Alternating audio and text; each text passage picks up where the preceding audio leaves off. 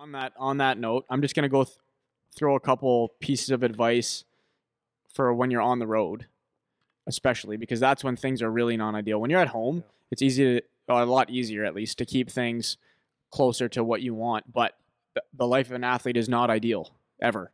You're always in circumstances where, until you're playing in the NHL and they treat you like kings, but it's still not ideal. It's still not ideal, right? Because you still have your sleep. You're not sleeping in your bed. You're traveling crazy all over the place all the time. There's always things that are not ideal. The only thing that is more ideal is the food, maybe, and the nutrition piece. They make sure that you're taken care of. But so if you're on the road, and it doesn't matter if when you're younger, 14, 15, 16, up through junior, you have to try to make the best of the bad situations. So if you're staying in a hotel, you already know your sleep's not going to be as good as it would be because you're not in your own bed, you're not in your own environment. Your body knows that you're not.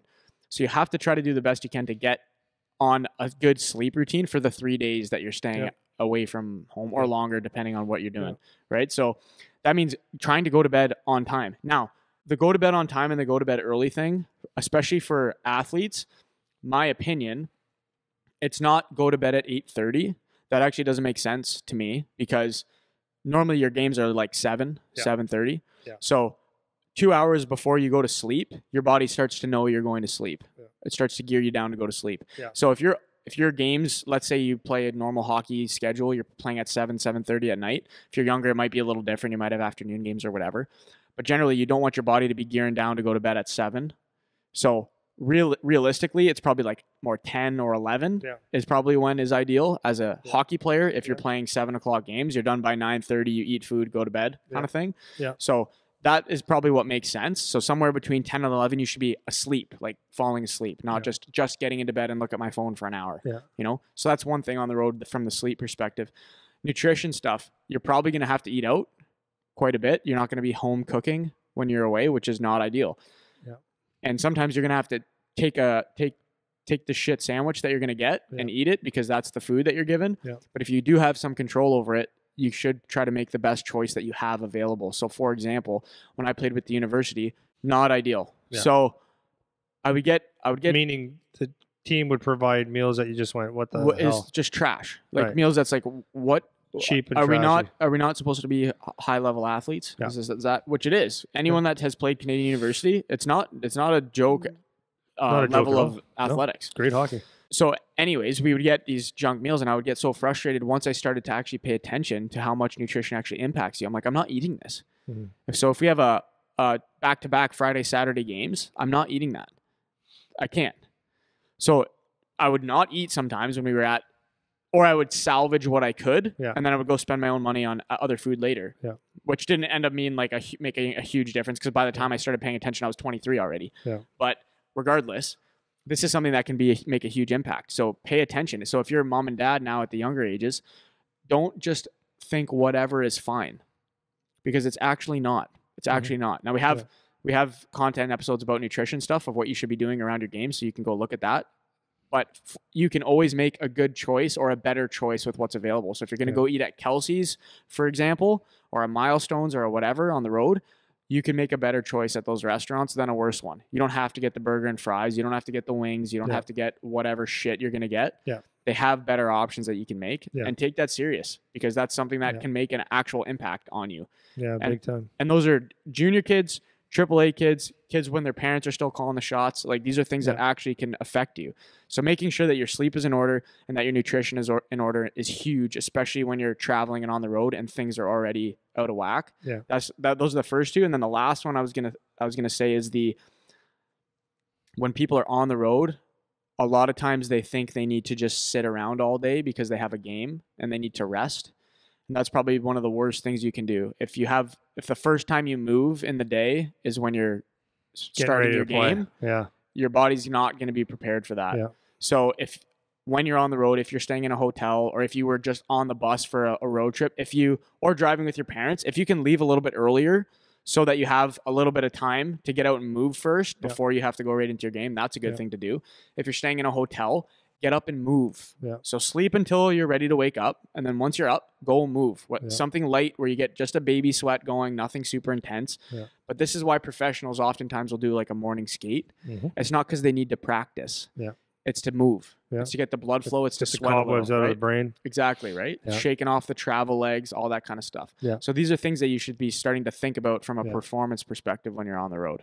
100%. So anything on that? Yeah. No, like the movement, like okay, so from a parent's point of view, it's, you know, the easiest thing to do, like I don't really want to preach about it. The easiest thing to do is just get in the car and go, and then take care of it as it goes. But that's a recipe for disaster. As far as performance goes, if it doesn't matter, then that's fine. But simple things that you can do, like I was impressed with some of the kids that I coached, where parents would bring crock pots and make chili right in the hotel room, or make meals right in the hotel room. And at first I was like, Jesus, no fun. It seems like it's unnecessary. Yeah, but right? you know what? The kids were serious, and the parents were serious, and so you know, and I looked at it, and there was a couple of the parents that they were just scrambling to get there. You know, they were scrambling. Like when I coached in the States, we had some road trips, like from Detroit to St. Louis and Minnesota and Boston.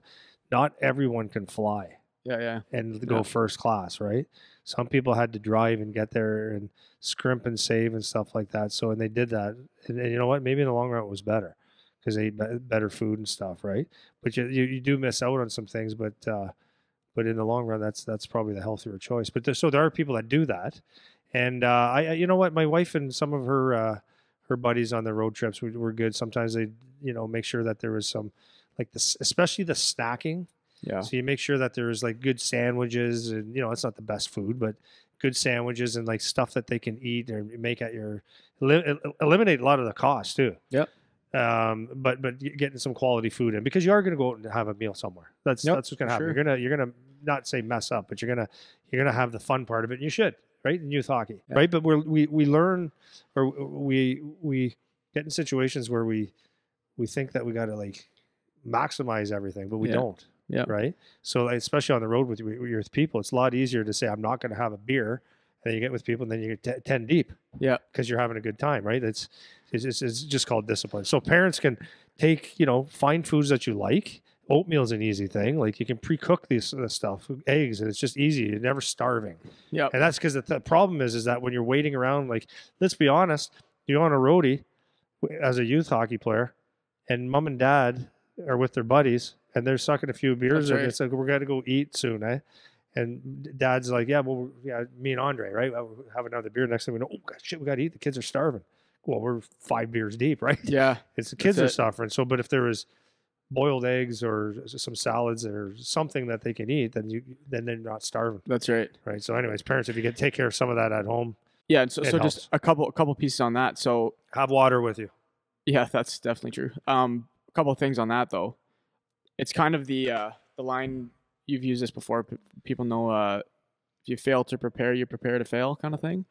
Be a little bit prepared, right? Be a little bit prepared. If you're parents and you're the ones calling the shots, be a little bit prepared. Like think of it a little bit in advance just to keep things in order. And like you said, it can save you a lot if you do that. And I'm not saying you have to bring every single meal, because there's also a line where it's like too much now. Yeah.